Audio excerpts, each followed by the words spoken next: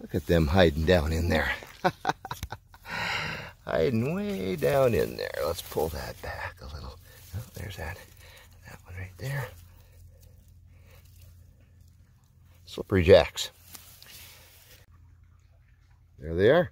Suillus luteus, the slippery jack mushroom.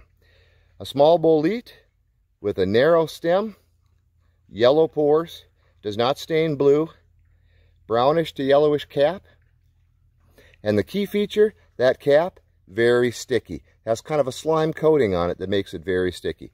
It is an edible mushroom. It's not considered a great edible, but it is edible, and I actually enjoy it. The trick to getting the slime off, just take this, clean it up. You can cut that in half, and that top layer will peel right off. And then just fry those up like you would any other mushroom, or you can dry them, and they'll rehydrate real well. So Suillus luteus, the slippery jack.